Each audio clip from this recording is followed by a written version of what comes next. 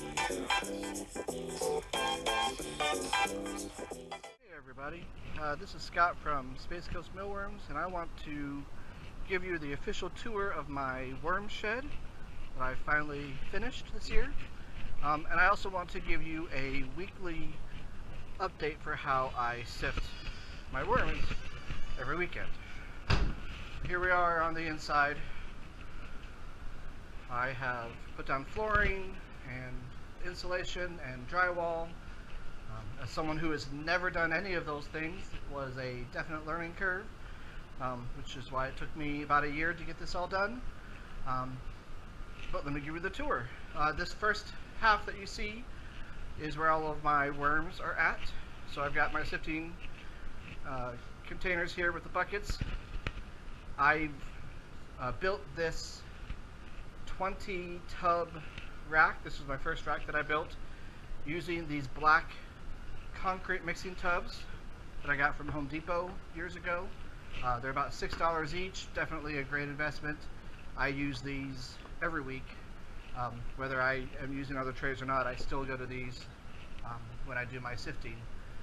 I've got various sizes of worms here. I've got brand new eggs. Let's see if I can move any around and we'll see the substrate moving a little bit. Probably not this week. Try a little bit older. These are 2 weeks old. This will be a little bit movement. They're still kind of just waking up and hatching. Here's 4 weeks old. You see a little bit of shedding on top, which lets me know that they're active. Move it around. And yeah, you can definitely see them moving now. So these are 1 month old. This is about the time where I would start adding vegetables because they're definitely eating. There's signs that they're eating the bran, and they're probably thirsty. So I'll be adding vegetables later today to my bins, and I'll start with this one. I also have various other sizes. These are like medium size. Some of them are starting to pupate. I've got even some that are forming beetles. Got a big mix of everything in between. This is my next rack that I built. These white trays are from an online restaurant vendor called Webstaurant, and these are pizza dough proofing trays. They're about $11 each. It's a little bit more expensive than the black tubs, but look how space-saving they are. In this is about 4 foot wide section, I have 20 trays. In this 1.5 foot section, I also have 20 trays. So if you are needing a smaller footprint, this is definitely the way to go. I do plan to build another one of these racks. I designed it in Tinkercad, which is like a 3D modeling program, and I just took the measurements right off of the program after I had it all built. So I do plan to create designs to share to make one of these things because it is so well built compared to this rickety thing that I just built as I was going. So this is definitely good. In this rack I have mostly empty trays, mainly because I've been trying to fill this up for now. But this is my beetle storage space. It's actually one of my beetle storage spaces. This is actually the, when I run out of room, I put them in this rack. Because over here, these rainbow towers, that's actually where all of my beetles are. I've got 30,000, give or take, beetles over here. I've put about 1,000 beetles in a tray from various sizes. They've all turned black on these trays here. So every couple weeks I sift through those. I try to stagger it, so I just do 1 tower every 2 weeks. So I just finished this one this past weekend, so this is going to be the tower that I sift out today. That way I'm not doing 30 every single weekend or every other weekend. It's really 1 tower, about 10 trays every 3 weeks. It really doesn't matter if you sift out every week or every 3 weeks. I just have so many that all of the substrate, when I collect it all, it's going to fill up a lot of the black tubs, and as you can see, I'm already starting to run out of space. So when I first started this method, I sifted every week, and then I moved to every 2 weeks, but now I'm pretty much every 3 weeks, creating one little container of it every 3 weeks. This tray here, this is actually a lucky find for me.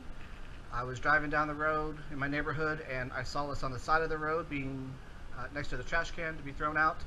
The woman who was throwing it out, she happens to own an ice cream shop, and this is just an extra rack that they had.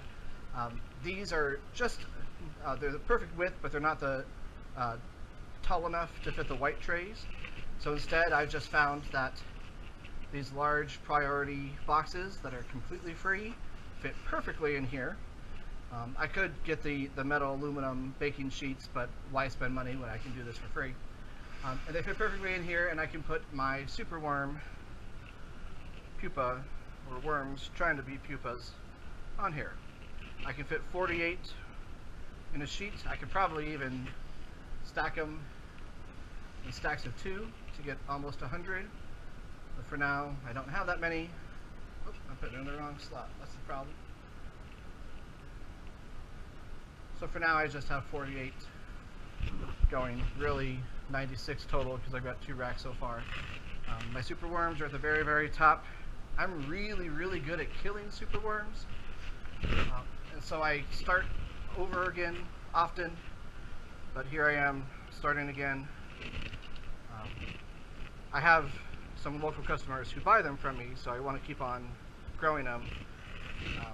But it's still getting really difficult for me to breed them. So maybe now that I'm in the shed, things will work out better and I won't kill them. Fingers crossed. This is my main table that I do all my sifting on. I have a blue tote down here with all of my wheat bran.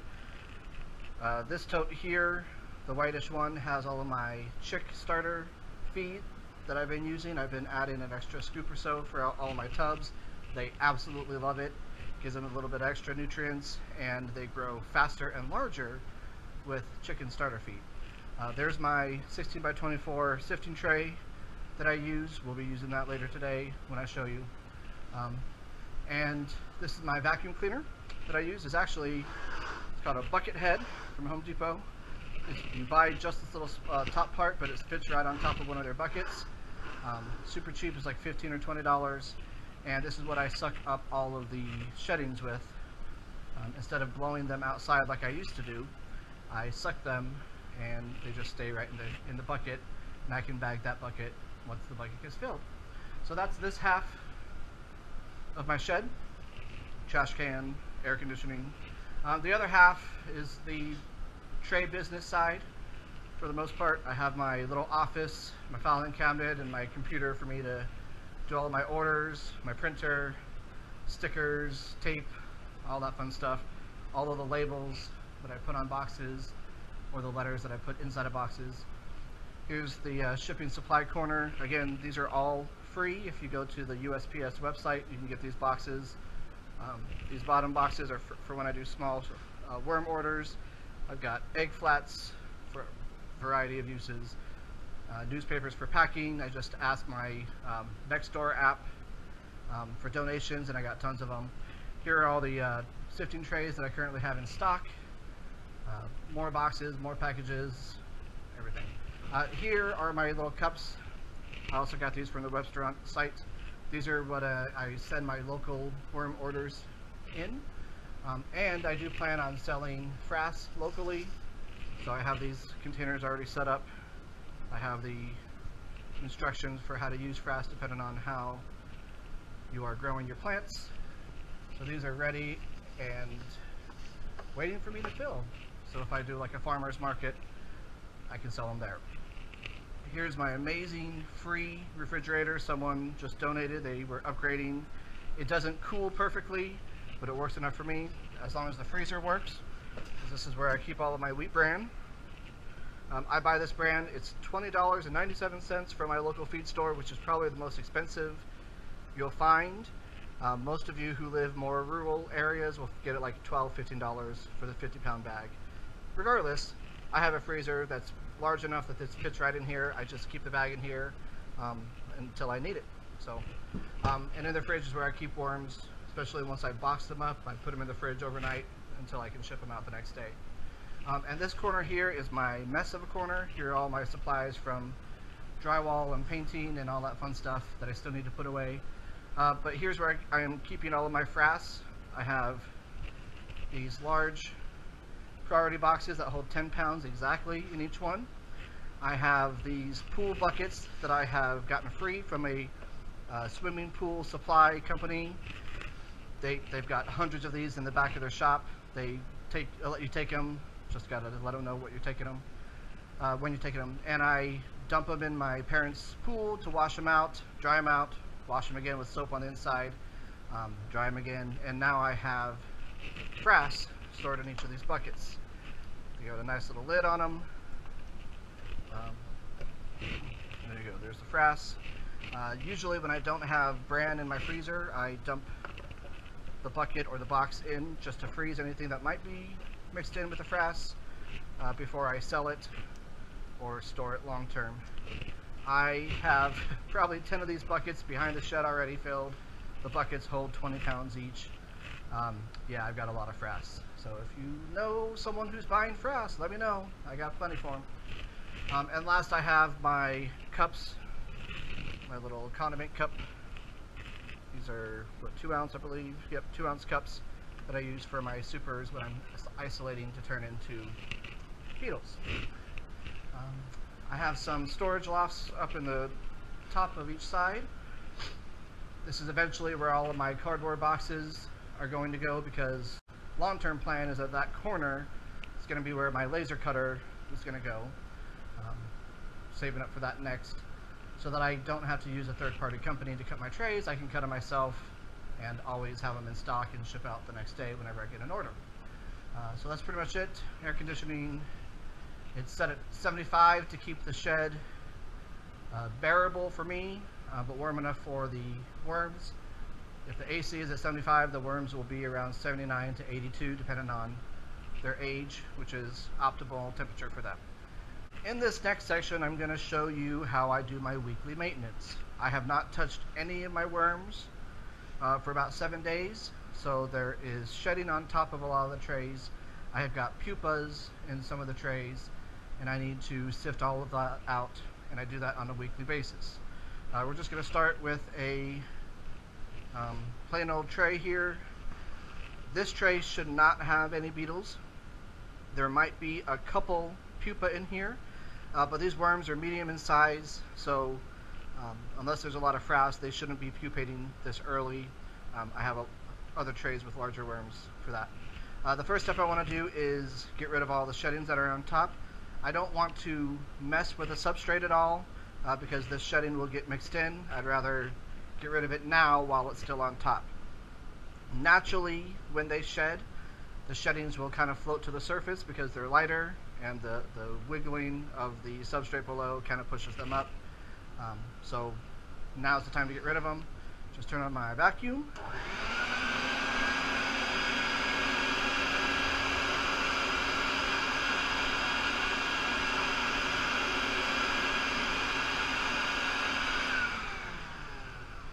If you want to try this yourself, the trick is to hold the nozzle far away, as far away as you can, but close enough that it just barely picks up the shedding.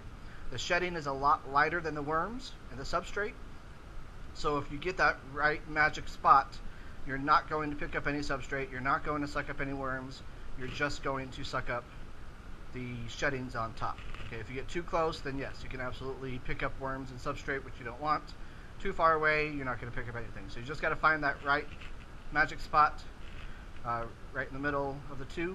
And I'm going to do one pass, and then I'll probably do a second pass, because as I'm clearing it out, more worms are moving underneath, and we'll loosen up some more sheddings. So here's my first pass.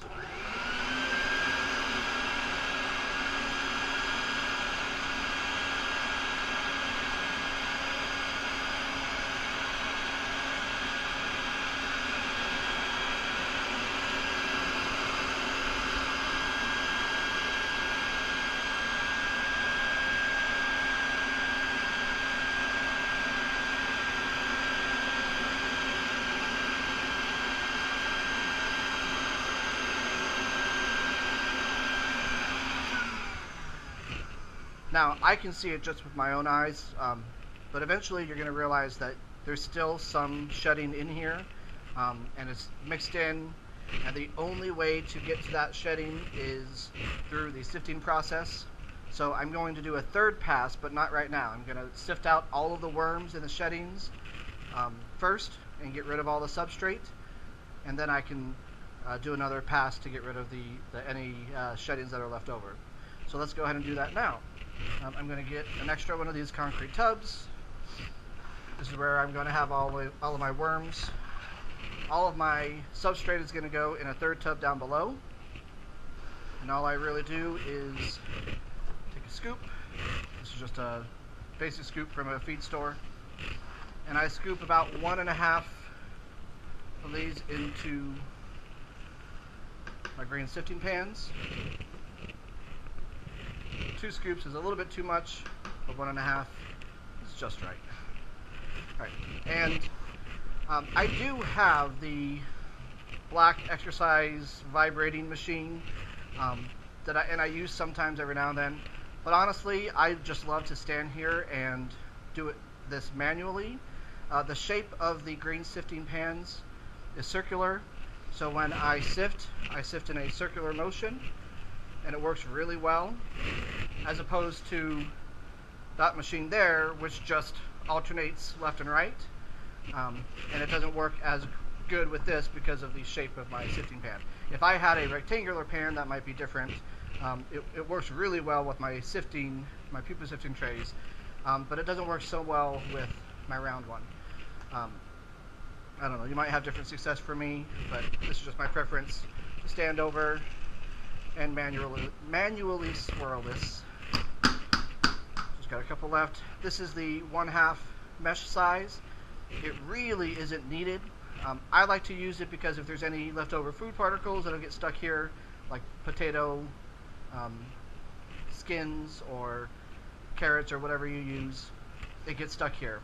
It's also an extra couple inches of space that the worms have to follow through, so it kind of stretches out the material so it doesn't all bunch up in one tray all at once.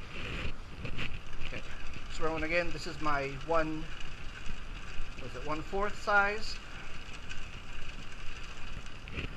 Really, the worms all fall through here. The only thing I'll get left here are smaller food chunks. In this case, this is the chick starter pellets that haven't really been pelletized well. So I usually just dump them back in. Eventually the worms will eat them. But not a big deal. A little stray worm here. There you go, buddy. I also dump these upside down, so any worms that might get stuck will fall on the table, and then I can scoop them in afterwards. Alright, this is my 1/8 size. This is the workhorse of the whole system. This will catch most of your large worms, well, all of your large worms really. It'll also catch your pupa and all of your beetles, if you have any. So this 1/8 size is a must. If you don't have these trays, there is a link below in the comments. Please use that link.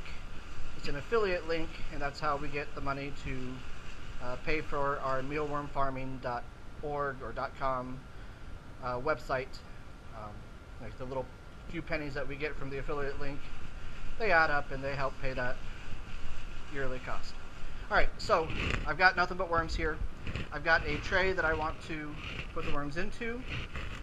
I'm not just going to pick this up and dump it because then I'll have worms all over my floor, which I don't want. So instead I'm going to pick up the tray vertically, so there's a little bit of a gap. If they do fall, they fall straight down in the next tray. And then I just kind of take this and scoop it under. That way, you see they're still falling, but now they're falling into the tray. I have zero mess on my floor. We're all good. Okay. So most of them have been dumped out, give it a couple taps, but you still see a lot of them stuck inside of the mesh. This is perfectly normal.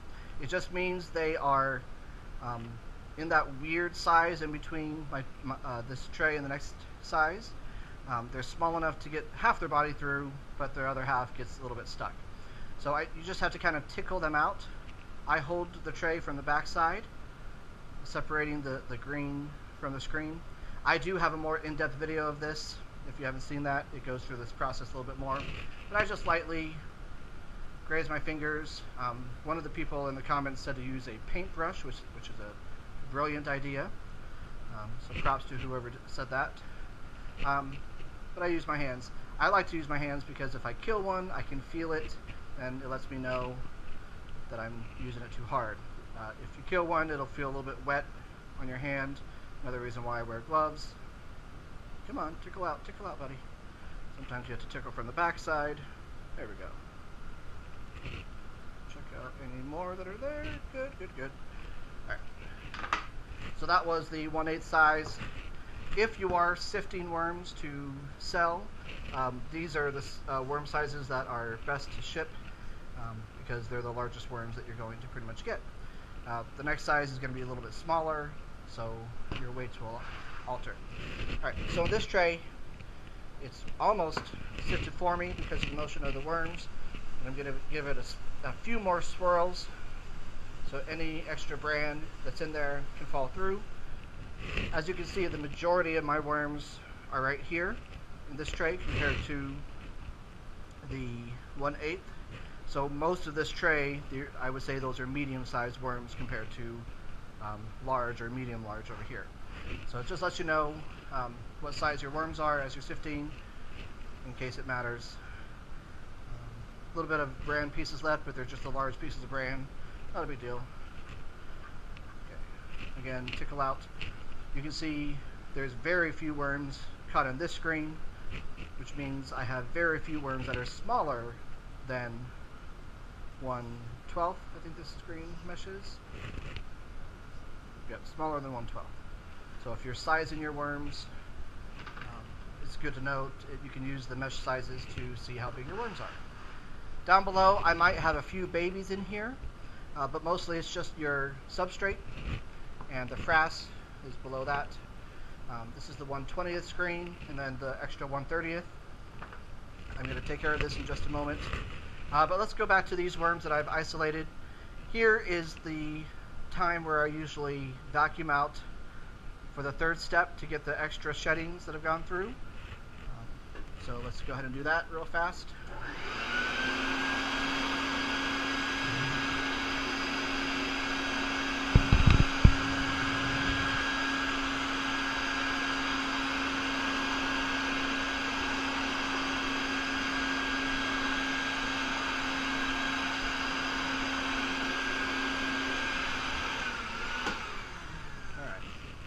So now I've got nothing but healthy worms and a little bit of wheat bran mixed in, and maybe some food pellets if you're using the chick starter like I am. All right, we are going to do the exact same thing for the rest of this, but before I add more scoops, I need to take care of this wheat bran that has fallen through. This is what my third container is for. So I swirl, I dump. At this size, the worm shouldn't be small enough to fit through this mesh, so I'm not worried about scooping underneath. Here's my 1/30th size. If you just have the 5-piece, then all of this wheat bran, and this is wheat bran still, gets mixed in with your frass. So this 1/30th is so important because it stops all of your small wheat bran from mixing in with your frass. The frass is down below. Wheat bran is soft, whereas frass is sand-like and gritty to the touch. So this is pure frass. I don't know if there was an extra mesh size, if this would fall through it. I haven't tried like a 1/40th or a 1/50th, but the 1/30 is magic. So I've got nothing but frass down here. So reset all of my sifting pans.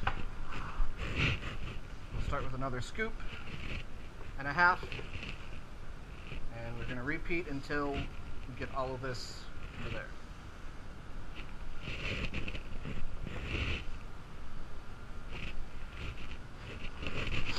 I'll go faster this time.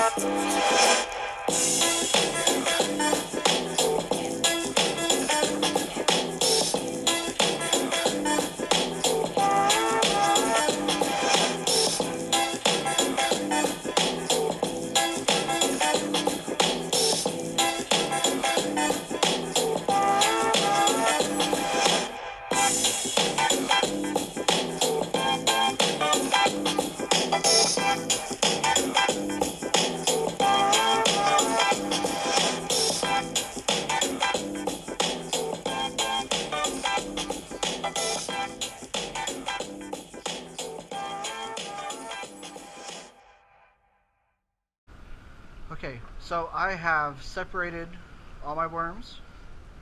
I have most of the shedding gone. They're very healthy and happy.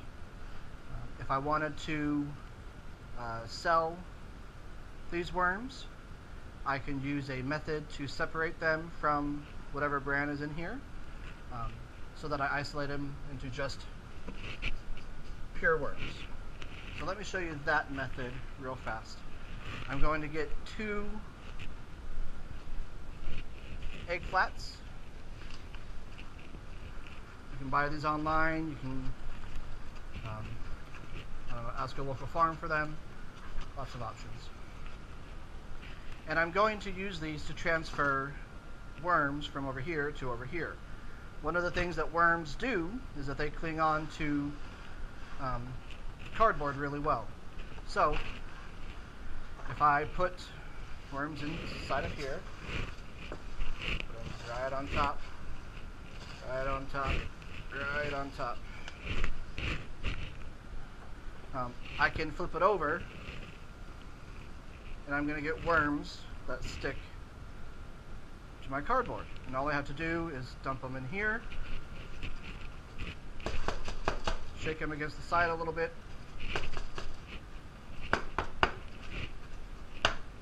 it's all clean, and I have now nothing but pure worms. No pupa, no dead material, very little bran, and I can ship these out wherever I want. There's even faster method, and I do have a video that shows this again, but here's that method. Ready?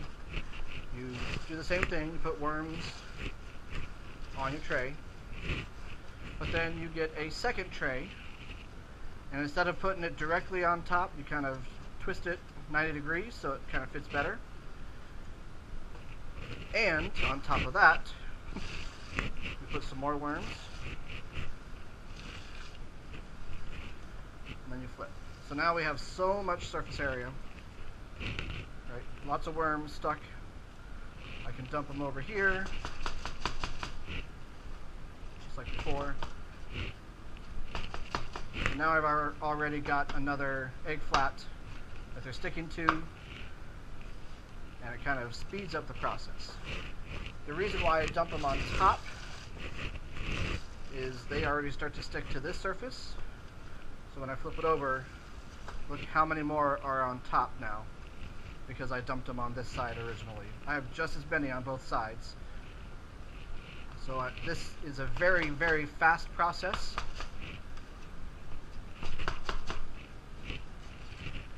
I can get thousands of worms in just a few shakes.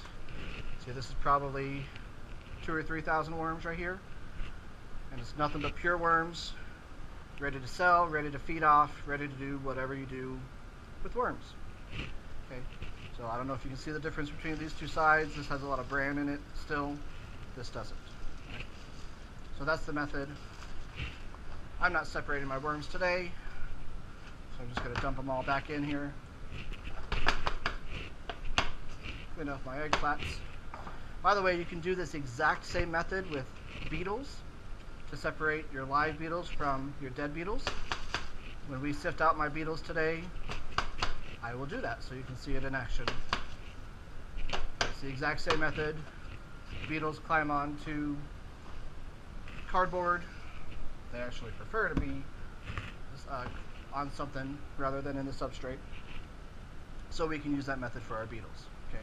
For now, I'm just going to take all of my substrate and put it back in. There is 0 frass in here now, and very, very little sheddings.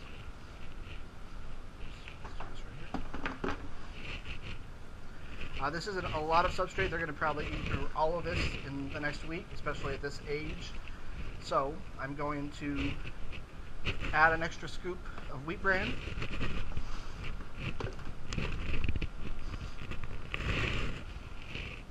That should be good for a week. And also add a scoop of my chick starter.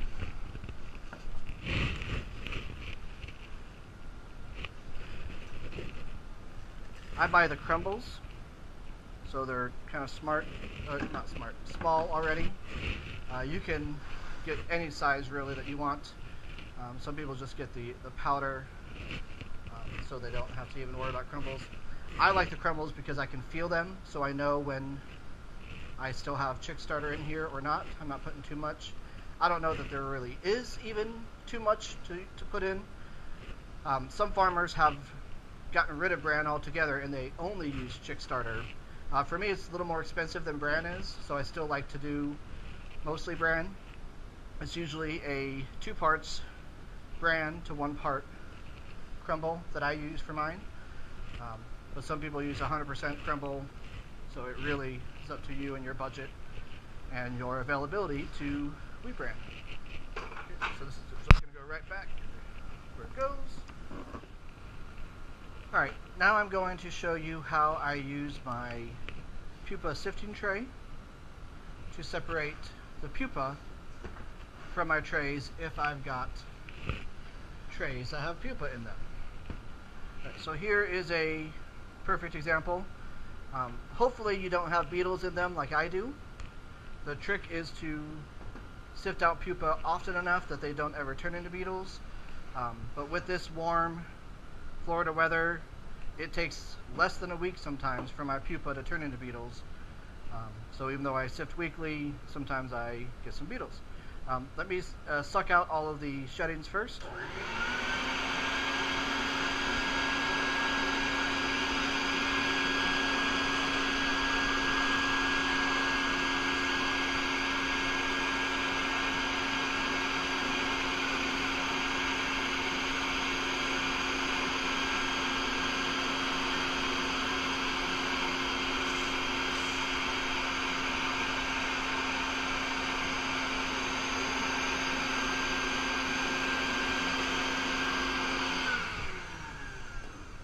Alright, now as you can see, there are a lot of pupa in here,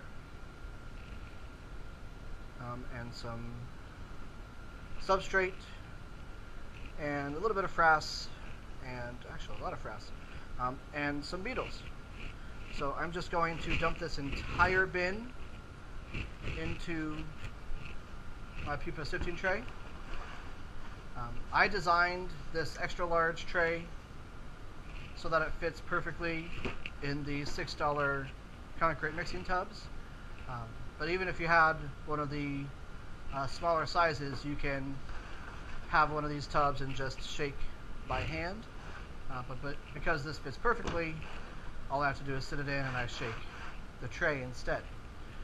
And I can fit an entire container into this at once. I sell these now without this handle built in, because some customers were complaining that it kind of falls out when you're shaking it vigorously enough. So the new ones don't have these. This is just an older tray. So dump the entire thing in. I like to even it out a little bit at first. And in theory, you could just let it sit here and it will sort itself. But I like all of this to take less than a minute, so I shake myself. I just go back and forth. You can see the pupa are already starting to show up. Everything else falls through, except some of the beetles and all of the pupa. I don't see any worms. There's like maybe 1 or 2 extras. For the most part, I've just sifted out all of my pupa and a few beetles. So I transfer this into a new container.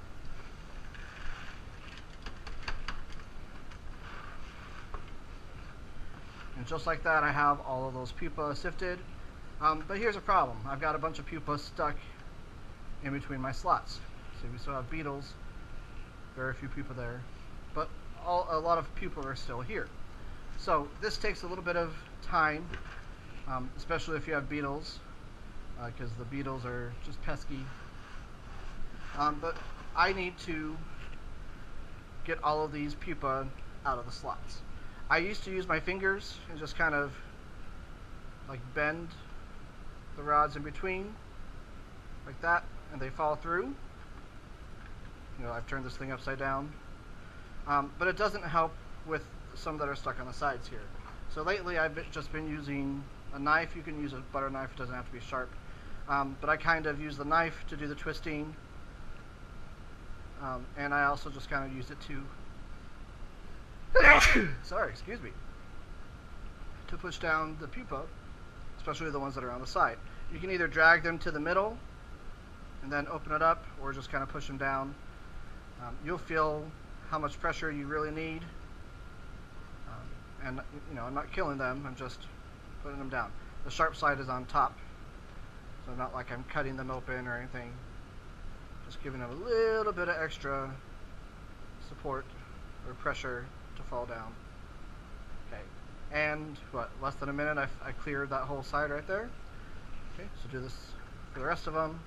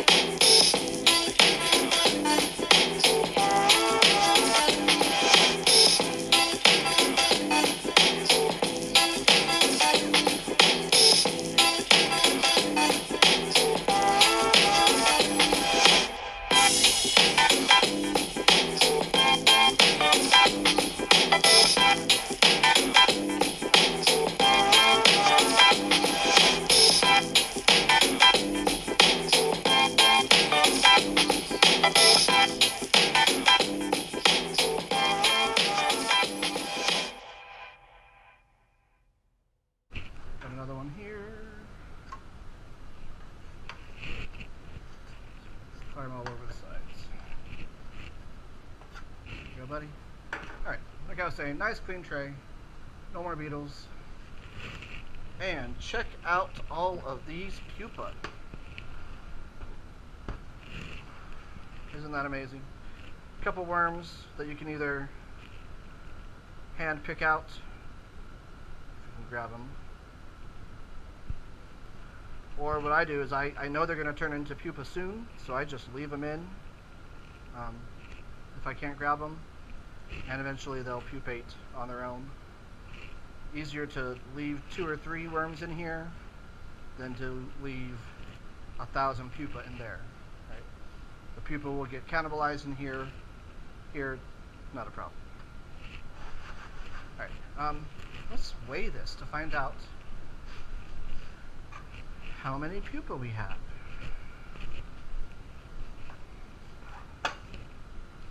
Hello, little beetle.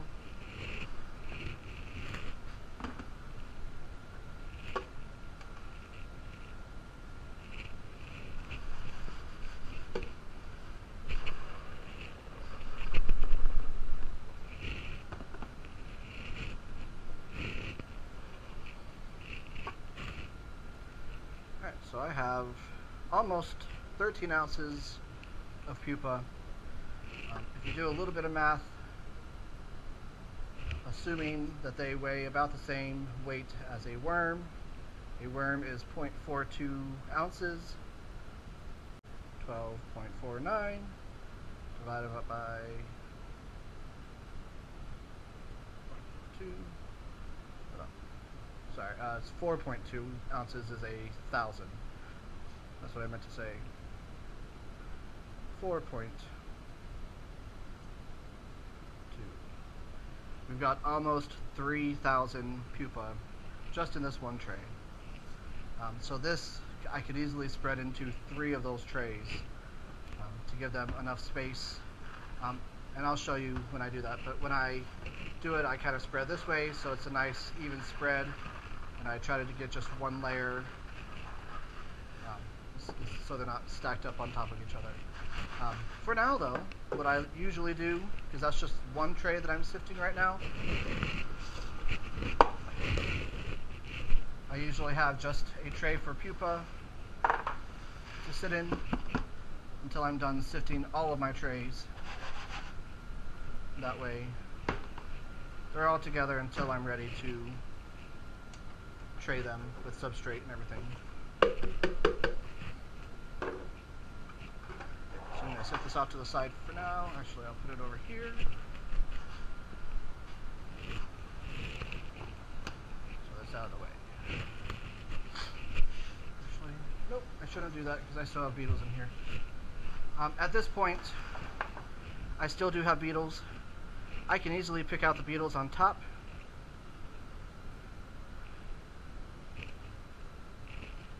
And any little pupa that I still see. See, this pupa would have been caught in the sifter, but it's soft and brand new. That's why it got through. So if you see any of those, feel free to put those in. Same thing with these new beetles. They're soft and squishy, and you go right through the sifting slots as well. Pupa. The problem with sifting like this is that there are some beetles probably underneath that I can't get to. So I need to run this through my buckets in order to get to the rest of the beetles. So I'm going to do that real fast to show you. I see some shedding, so I'm going to suck these up first.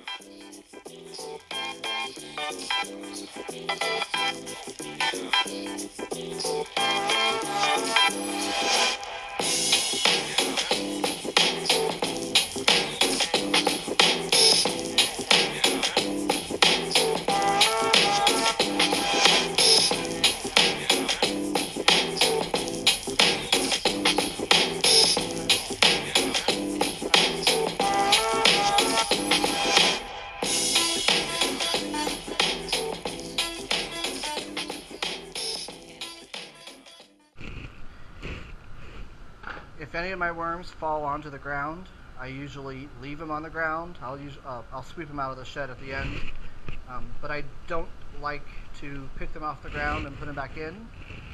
I use bug spray along my perimeter to keep any ants or any other bugs out of my shed, and I don't know if any of that spray has found its way onto the floor, so I don't want to introduce anything harmful to the rest of my worms by picking up a fallen worm. So yes, I feel bad because these things are probably going to be eaten by other critters outside or stepped on by me accidentally today,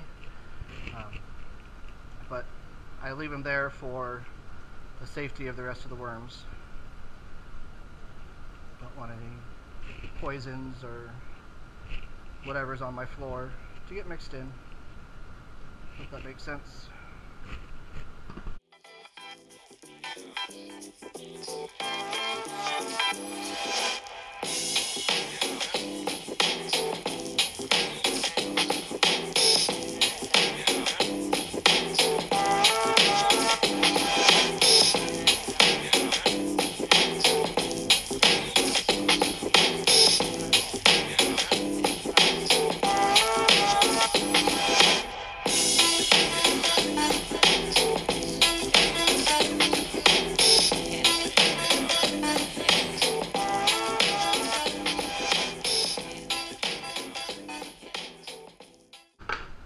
Again, this is my 1/8. This is where all of my beetles are. Just dump these in here.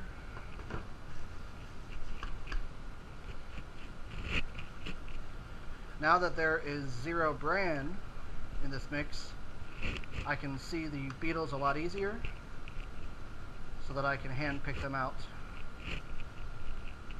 to remove them from this batch. And if I'm smart, I'm going to sift this batch sooner rather than later so that I don't get any more beetles accidentally. Alright, so there's tons of beetles in here. It does seem like it will take a long time to get through them all, but it's important to do. Otherwise you're going to have them laying eggs in the substrate, and then you can't sift out the frass. That's a big mess. So, get rid of all your beetles so that there's no eggs this next week in here. You can sift like normal.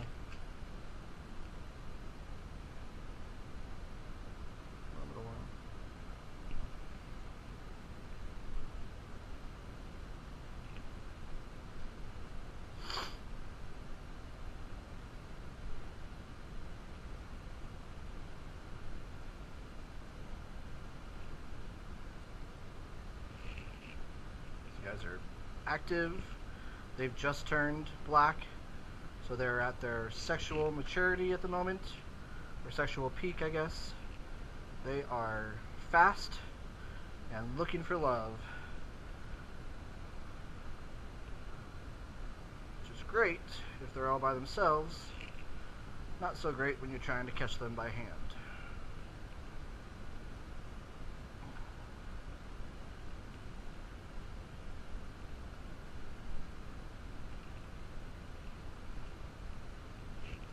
This is also helpful to find any pupa that are still here. Some farmers, these small pupa, they isolate them to kind of get rid of any small babies or small worms, because if maybe they're small now, they'll continue to create more small worms in the future. It's kind of like a Darwinism, I guess, selecting the largest and only the largest to breed. If you've got the time to do that, it works.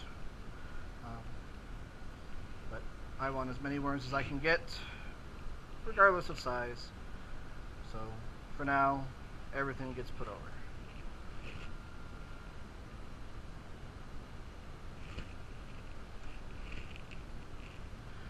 Some farmers sell by quantity. They count out their worms using the weighing method that I did before.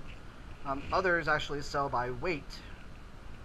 So they'll sell like a pound of worms or a kilogram at a time.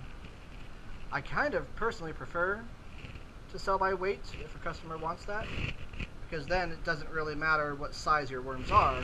You're still getting the same mass of worms because you are getting a specific weight. Whether it's 1,000 worms or 1,200 smaller worms, it's still the same weight that you ordered. So as a seller, I ideally would prefer that if customers purchased by weight. That way I can sell them any size worm that I had. Oops. As long as it matched what they ordered weight-wise.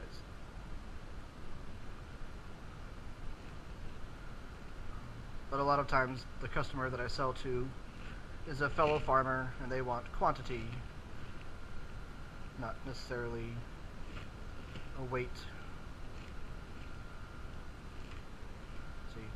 In just this short a time, I've cleared out all the beetles from this section, mostly. I'm going to rotate the tray to move to a different section. A few more pupa.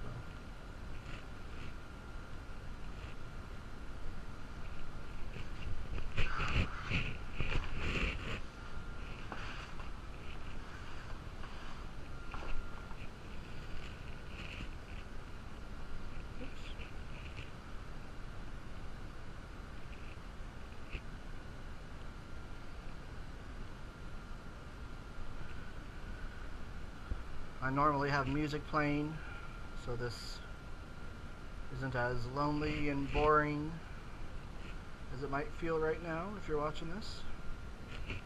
But hopefully I'm speeding this up so you don't have to get bored like I am.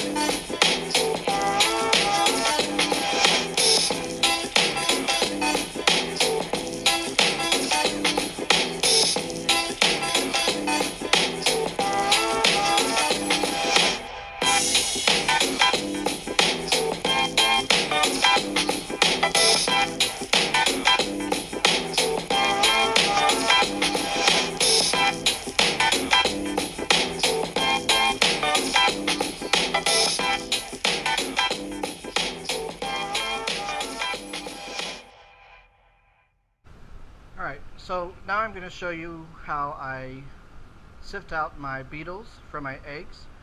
Again, I have all of my beetle trays over here. I said I was going to start on this side. So there's my beetles that I've got. Now these are my oldest beetles, so you'll see some dead ones mixed in with a lot of live ones. They love to climb on cardboard, so I tried to put a piece in here. Got a couple worms.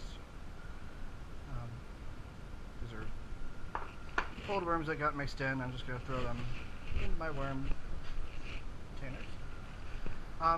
So let's mix these, or let's sift these out.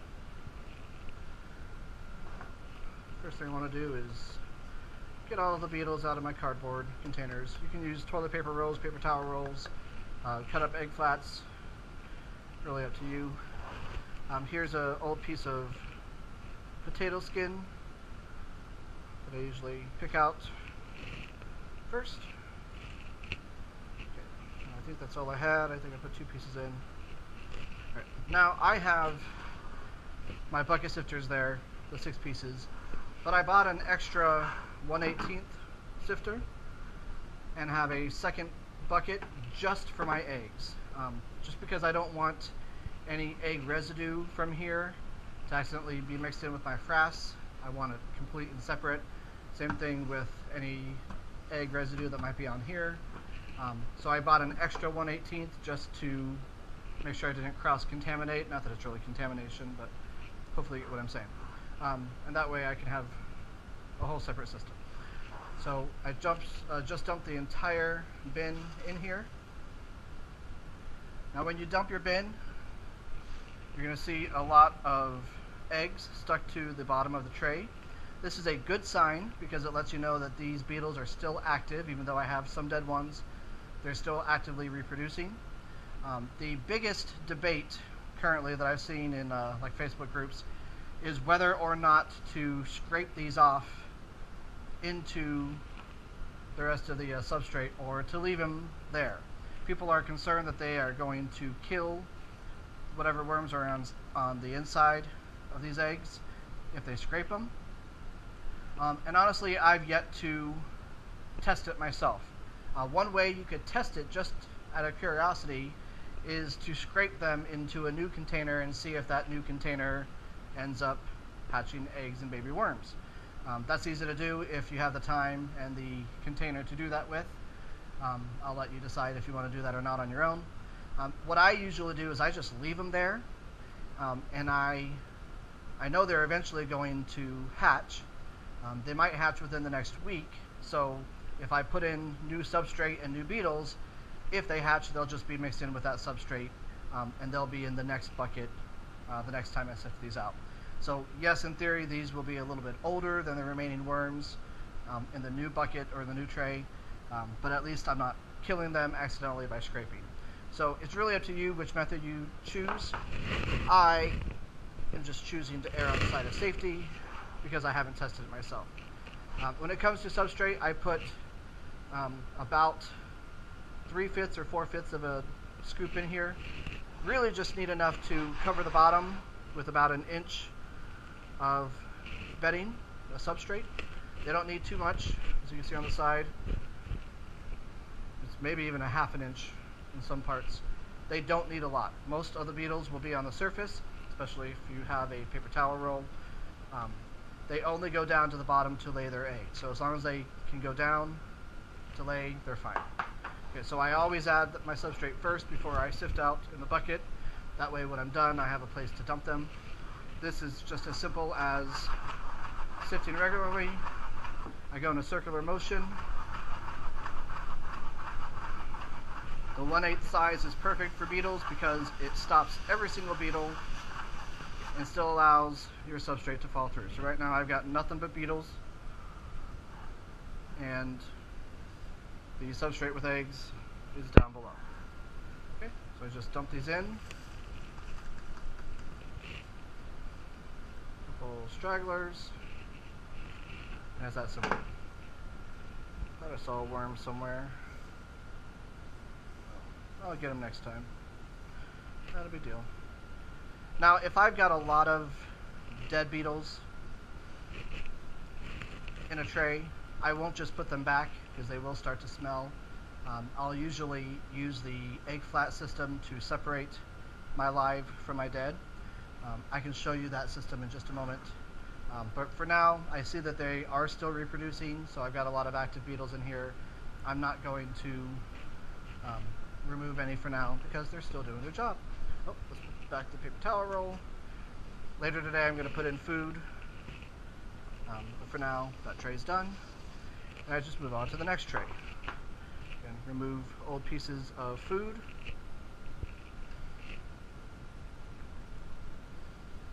These are potato slices that I put in earlier this week. The only caution I can give you about using cardboard is they will lay eggs on it at times, so don't throw them away, just keep reusing them. If they do deteriorate to the point where you want to throw them away, just set them on top of your baby bin for a little while to let the babies hatch and crawl off of it before you throw it away. So you'll get probably a few months use out of each piece of cardboard.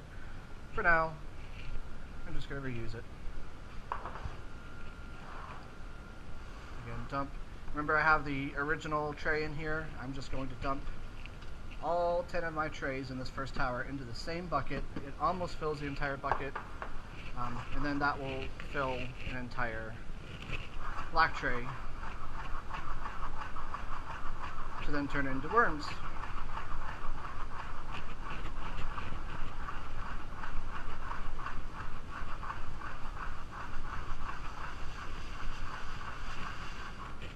Beetles.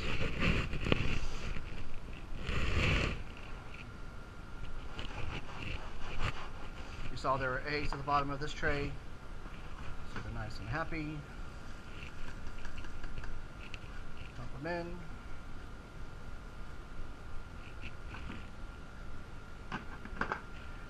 repeat.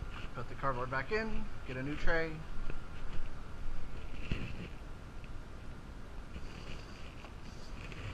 I'm going to do this for all 10 trays in that tower. Get rid of any food.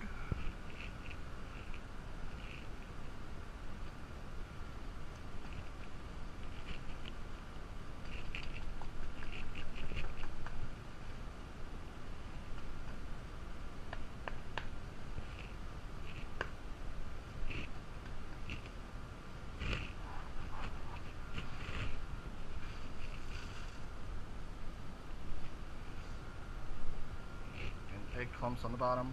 That's a good sign.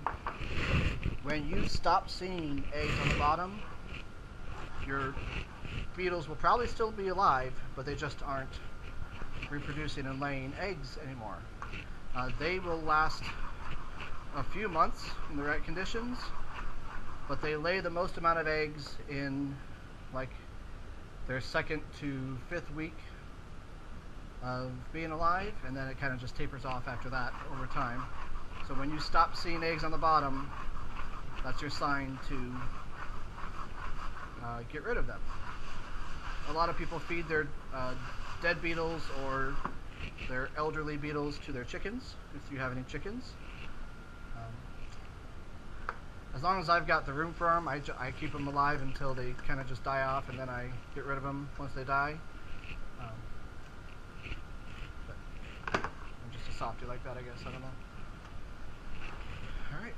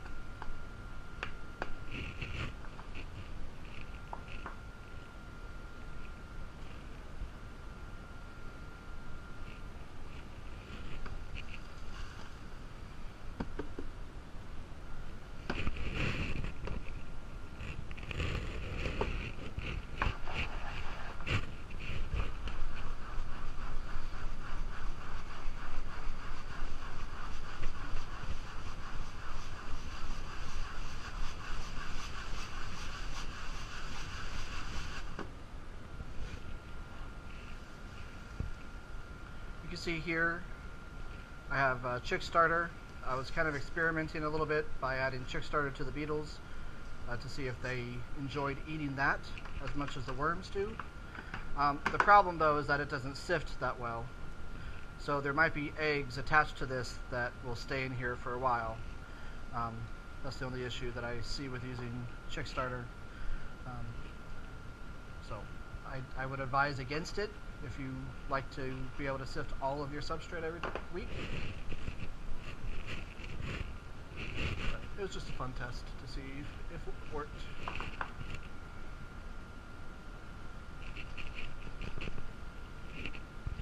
See all the eggs that were on that cardboard piece.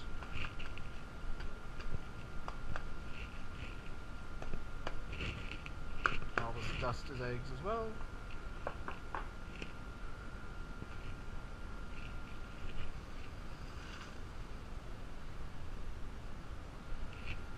Plenty of eggs on the tray.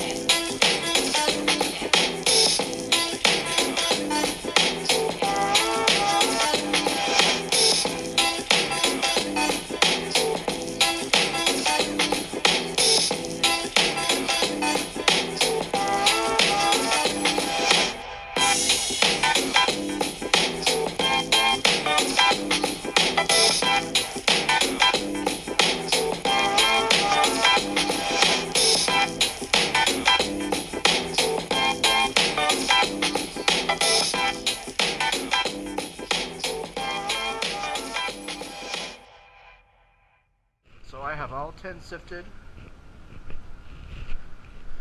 and all of the eggs from those 10 trays are now inside of this bucket. It's almost full. I'm going to take a new plastic bin. I'm going to dump the bucket right inside.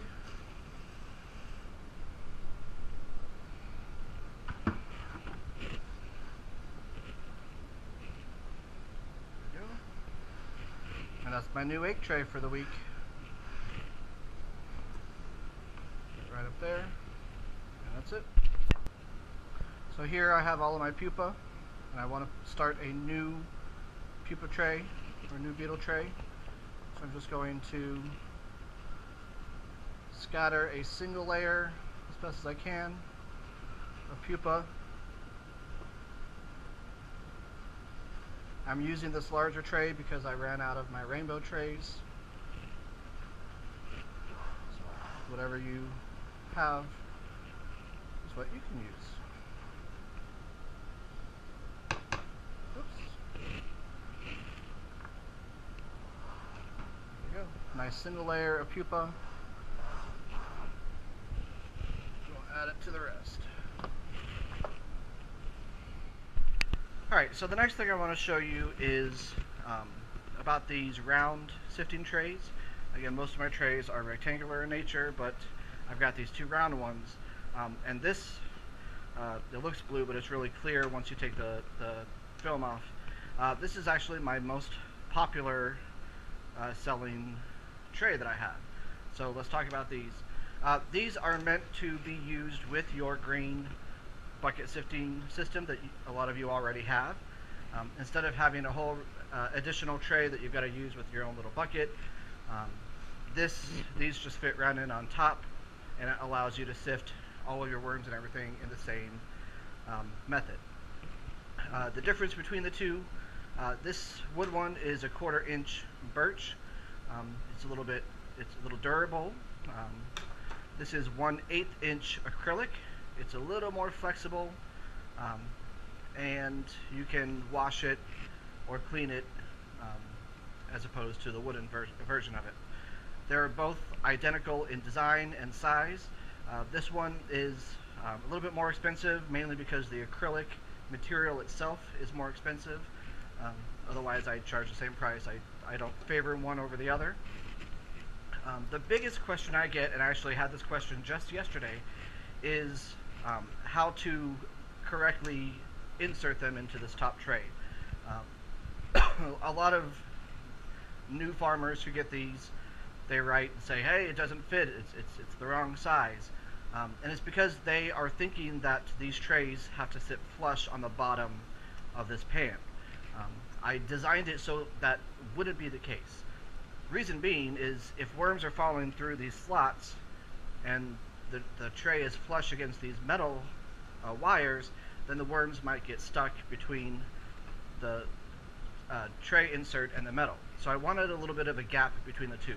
So when we insert these properly, you're going to see that there's like 1 inch or so. Again, a lot of people, when they try to put them in, it kind of looks wonky like that, little diagonal. And then they email and tell me that they're upset. And of course, my response is, well, let me show you how to put it in the correct way. So here's the correct way to insert one of these trays. You actually have to turn it upside down and turn this tray upside down, and with 2 hands just kind of sandwich them together. And I don't know if you can see it well, but there's certainly about a 1 inch gap between the metal and the wood, but it's nice and parallel with each other. This is nice and flat now. There's 0 gaps around the edges for the worms to fall through. They can only go through the slots. Again, and there's plenty of space between the wood and the metal that they don't get stuck.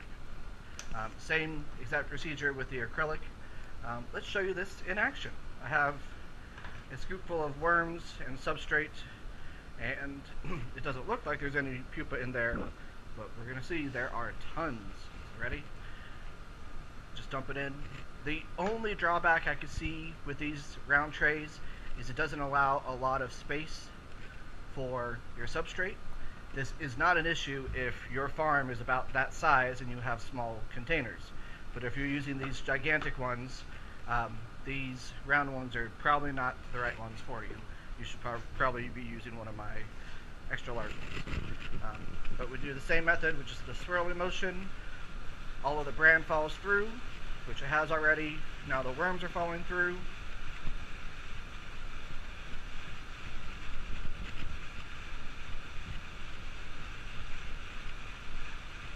Stop and check. Got a little beetle. And very few worms on top. This one just needs help getting down. And that's about it. We have all these pupa that have been stopped by this round insert.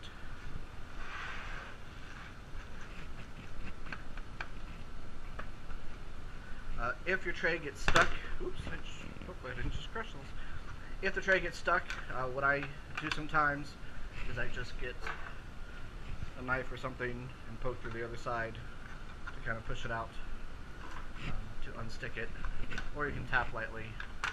That'll work. I think I need a 3rd pair of hands for this one. Alright. There we go. So we have our pupa in there. Let's check the rest of the trays. I've got a couple beetles here that'll crawl through. Again, it's not a beetle sifting tray, it's a pupa sifting tray, so that's gonna happen.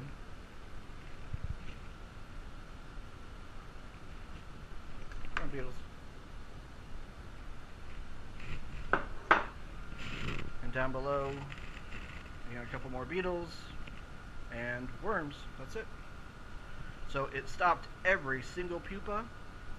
The only thing it didn't stop are some of these new beetles that like to squeeze through the slots. And if you sift before you have any beetles at all, this won't be an issue.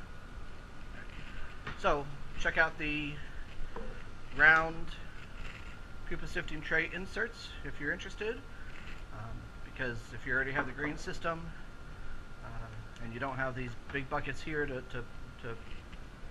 have them fall into, this bucket system and these trays are a perfect fit. Alright, so I showed you this earlier in the video. These are my super worm pupa that I'm trying to get to pupate. I put one pupa in each of these 2-ounce containers. I do not put any bran in them. I do not poke a hole in the lid. The point is to stress them out enough that they pupate on their own. So a lot of you might hear that you need to poke holes and you need to feed them. That's not needed at all. As long as they're at the right temperature, they will pupate on their own. The other thing they also need is to be long enough. Now I have some here that have pupated and some that have not. These are taken from the same batch. And usually the issue is because this one just wasn't long enough. As you saw before, I picked out a shedding, so it wasn't ready. This one on the left wasn't ready to pupate. A lot of people, when they cup worms, all of these worms that aren't ready, they put right back into the container, and the ones that are ready have either turned into a pupa or they turned into a C shape, like this one here, and they'll leave the C-shaped ones to continue to pupate. So that's what I'm going to do. I'm going to separate all of my pupa from my worms, from my C-shaped ones, so that I don't kill any. Like if this one isn't ready to pupate and he's stuck in here without food, he's just going to eventually die. He's going to turn into a black mush and stink up my entire shed. So let me grab my container of mealworms that I have here. So for all those that aren't ready, I'm just going to put right back. Figure out some spacing on this one. Here we go. And for the pupa that are ready, I'm just going to put into a side container for now. So that guy is nice and healthy and ready to turn into a beetle. This one is not ready, so he goes back into the mix.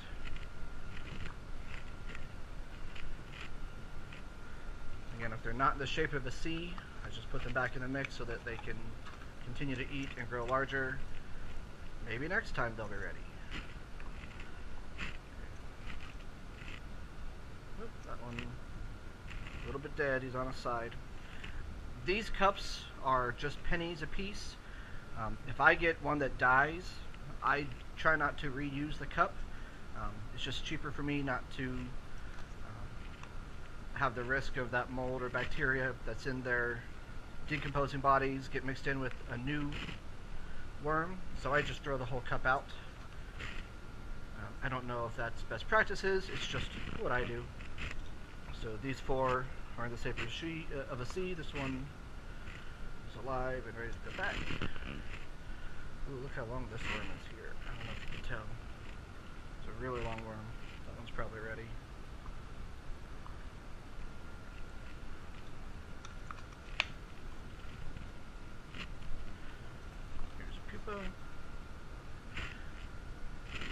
I try not to wait too long once they turn into pupa. I don't want them to turn into beetles inside of the cup, because once they're beetles, they need fresh air and food and moisture, and they get none of that inside of the cup. So try to get the pupa out as soon as I can. So that one there's a shedding inside. That let me know that it was not ready. I pulled it a little bit too early.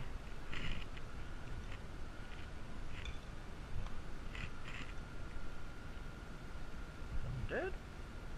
Oh, nope. He's in the shape of a C. He's ready. already.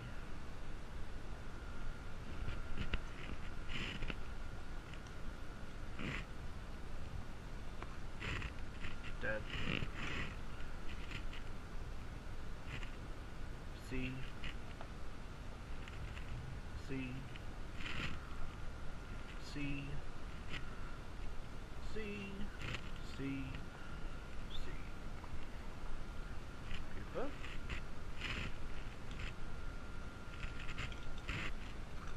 Pupa.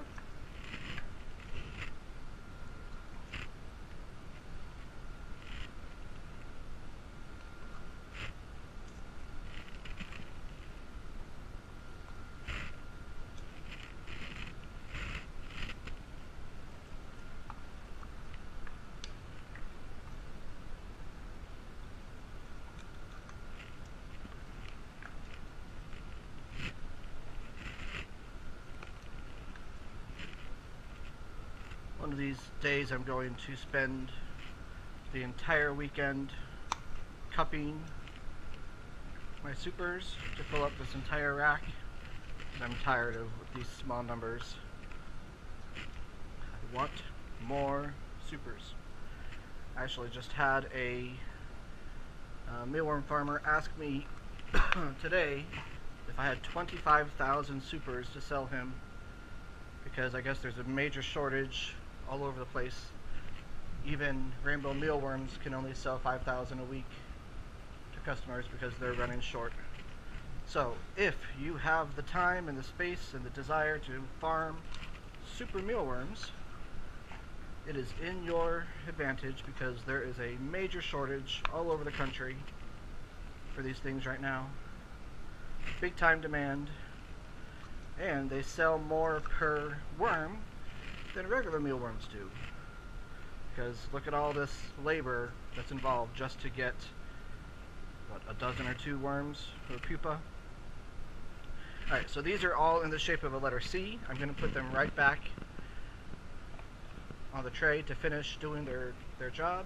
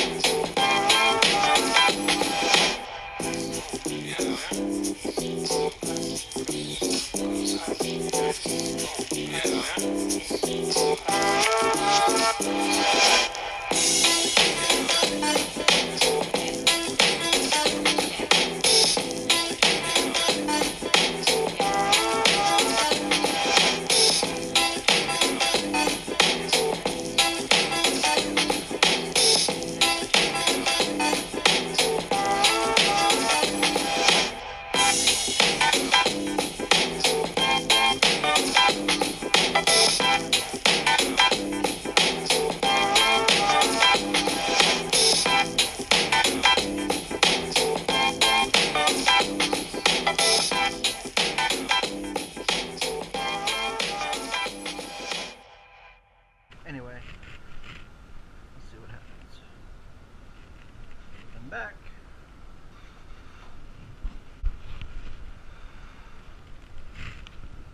Right, so I've got all my supers here. If I were a better person, I would cup a lot of these that I'm seeing while I'm still at it, while I'm still here, but this one looks long enough. The other great thing about these concrete mixing tubs, I don't know if you've seen them, is they have measurements on the edges. So 2 inches about the length that supers should be when you cup them. So they're fast and they're not gonna stay still for long. But I try to like put them on here and eyeball to see if they're about 2 inches. This one's a little shy, maybe an eighth to go. But that's a good way to determine if they're long enough. Use the measurements that are on these trays. Alright, I'll add a little bit of moisture later when I'm done. You can see there's a lot of holes that they've been chewing through on my egg flat. Super worms love dark more than regular mealworms do. So that's why I put this on here, just to give them an extra super dark place underneath to hang out. These are going to need some substrate on top for them to eat when they get out. So for now, I'm just going to temporarily transfer them to a new container, add some substrate, some wheat bran.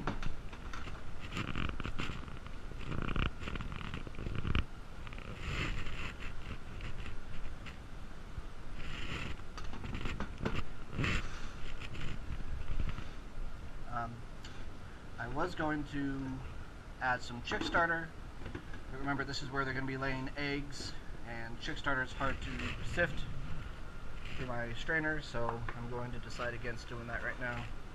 And I'm just, like my other trays, I'm going to lightly sprinkle these on top so they're evenly spread out.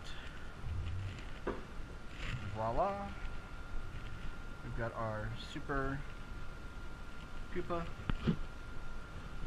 Super beetles are really large and like to climb, so I'm making sure all the dust is wiped off the edges so they don't have anything extra to cling on to.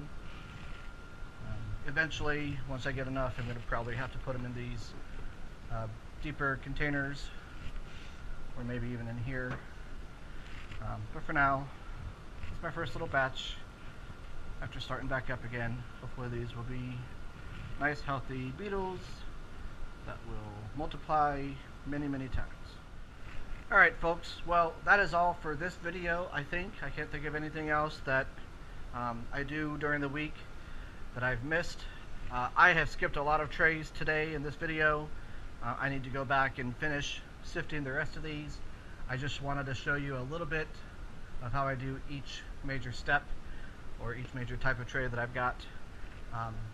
But for now, this is going to be the end of it. If you have any questions or suggestions or tips, leave them in the comments below. I hate that I'm the guy saying this, but be sure to like and subscribe to check out more videos. But in all honesty, I have dozens of videos that I've already posted, and they're all tips and tricks to help make your mealworm farming a delight. But for now, that's the end of our video. We will see you next time.